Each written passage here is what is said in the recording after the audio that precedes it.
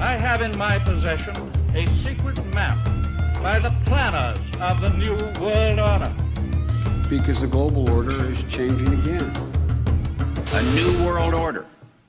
As Turkey considers military cooperation with Russia, the United States is said to move nukes out of Turkey. Over the past month, ever since the failed Turkish coup, there has been a dramatic and surprising deterioration in that of Turkey, with various European states, most notably Austria and Germany, as well as with the United States and NATO in general. This was confirmed once again earlier today when Turkish Foreign Minister lashed out at NATO in an interview with Sputnik, which is out of Russia, state-run media out of Russia there, saying the alliance is not fully cooperating with Ankara. More importantly, he hinted that Turkey would consider military cooperation with Russia.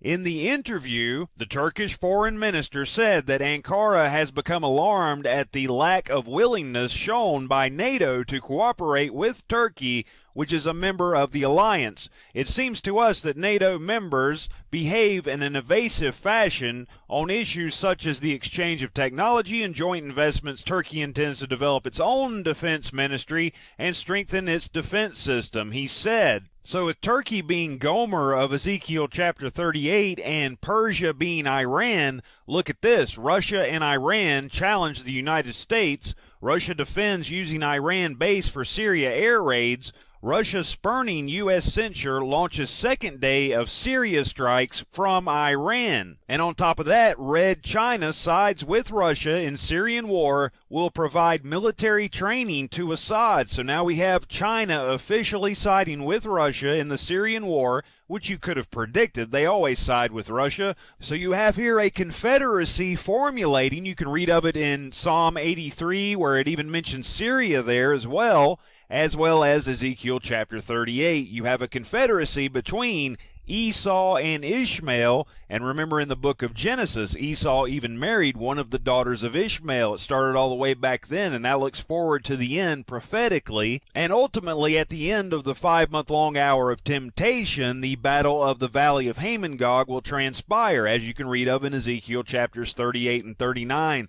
That's where Russia and his confederacy, including the Islamic nations, the anti-Christian nations is what we're talking about here. As you can see for yourself in Ezekiel 38 and 39, they come into the mountains of Israel, and where did the tribes scatter to? Over to the Americas. And who is the number one enemy of Russia? It's the United States, because Jacob was Esau's brother.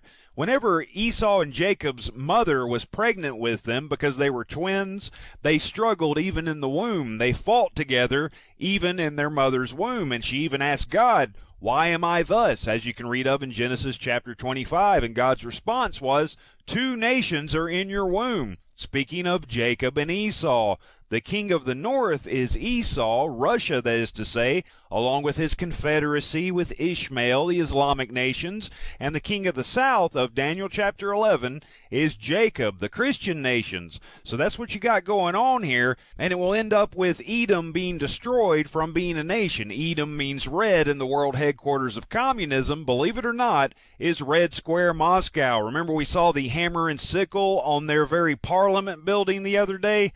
How many of you noticed that? I didn't until just the other day. Right there, hidden in plain view. Why wouldn't they take down the hammer and sickle if they're no longer communistic? Because they are still communistic. Their parliament itself includes the Communist Party of the Federation of Russia. So there you have it. It's plain as can be if you just take the time to investigate and look into the Word of God, because Christ foretold us all things, including how the end shall be. It will end with the woe of the fifth trumpet, which is that one world political system, and you'll have Jacob and Esau as well as Ishmael in that one world system, along with the Kenites and their 4 hidden dynasties and Daniel's 4th beast. So that's why we're not in the one world peace system yet, the one world political system, that is to say, because Satan and his angels must first be cast from heaven to the earth, as you can read of in Revelation chapter 12, before that one world political system emerges, having 7 heads and 10 horns, as it's written in Revelation chapter 13. The lion, the bear, and the leopard, that's Jacob, the Christian nations, the bear being Esau and his confederacy with Ishmael. The bear is symbolic of that. And then you have the leopard, which is the infrastructure of this one world political system: education, economics, politics, and religion.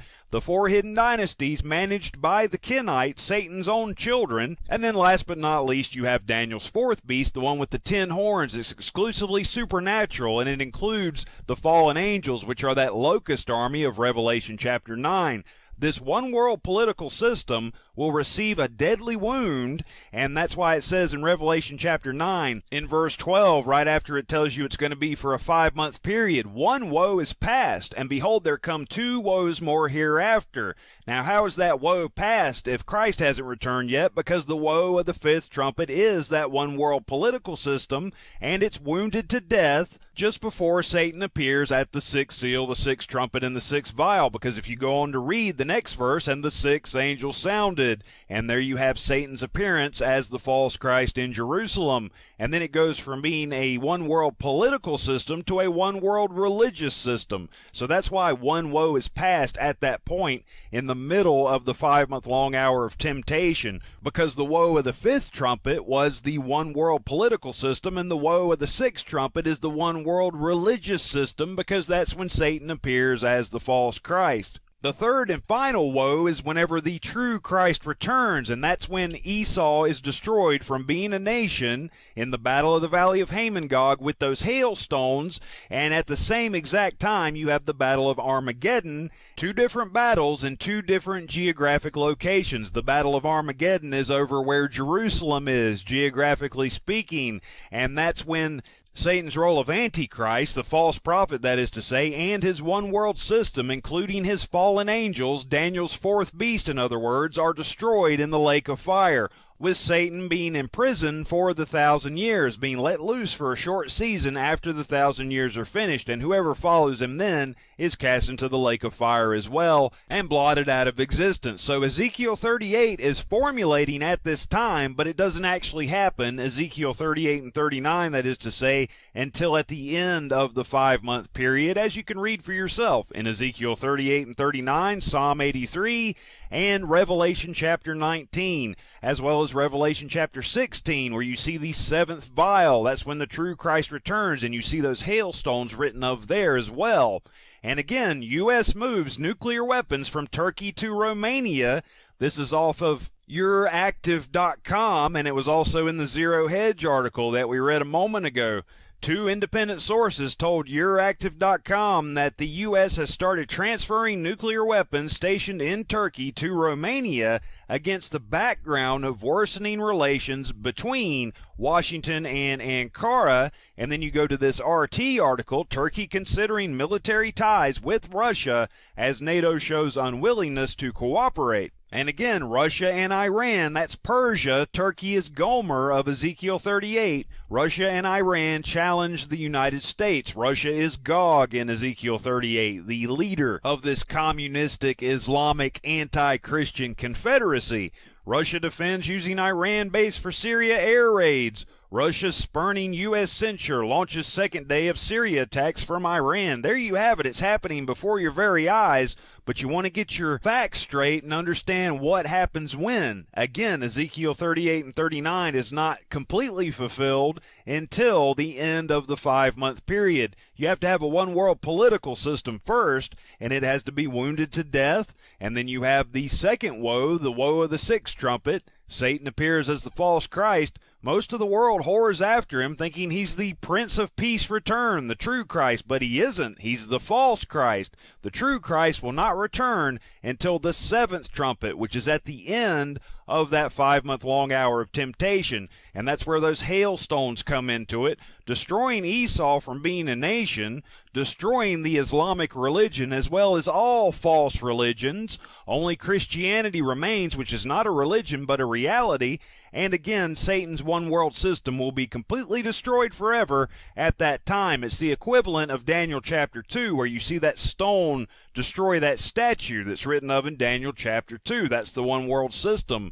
Christ is that stone. The true rock, the true Christ, our sure foundation, the Lord Jesus Christ, returns at that time. all will be changed into spiritual bodies at that time, and there will be no more New World Order ever again. Only the kingdom of Christ will remain at that time, with the full Godhead returning at the end of the day of the Lord, at the end of that 1,000 years, and that's when the great white throne judgment transpires, and that's when it's decided who's going into the lake of fire to be blotted out of existence forever and ever, and who's going into the eternity, that is to say, the third world age. So as Christ said in the last verse of Mark chapter 13, watch.